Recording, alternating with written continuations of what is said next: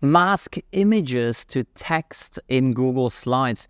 It's not technically supported, but there is a workaround that will let you create slideshows just like this one, rainforest and space. So let's go ahead and jump in. I'm going to start a brand new slideshow to demonstrate how you can do this using a little workaround.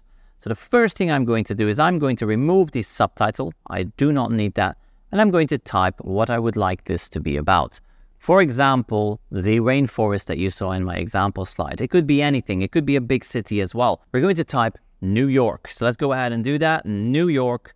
There we go. We want this text to be a mask. And then behind it, we want to see some image of the city of New York. So let's go ahead and find our image. And then we're going to work with that. I'm going to go to Insert, Image, and search the web. We are going to look for New York skyline.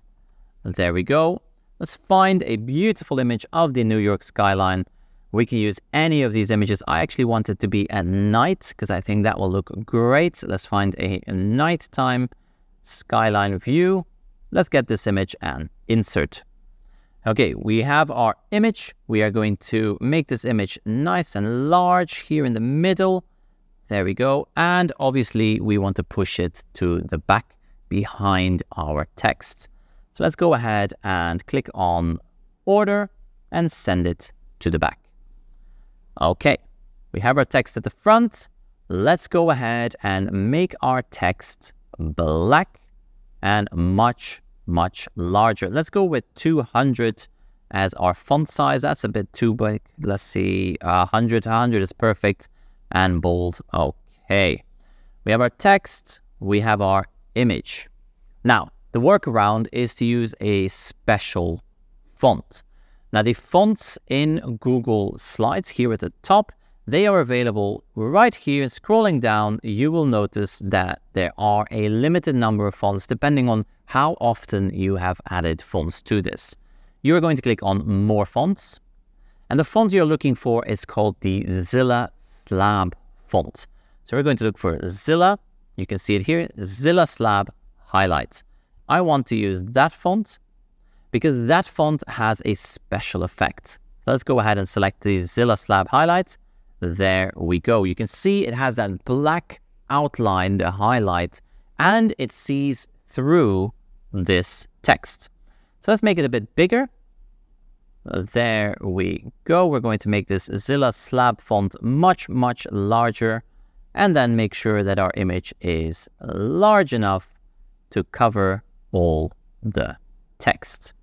I'm going to scroll down or move it down until we have the area of the image we want to keep. There we go. I'd like to keep that part of the image. And now the final step is for us to crop our image.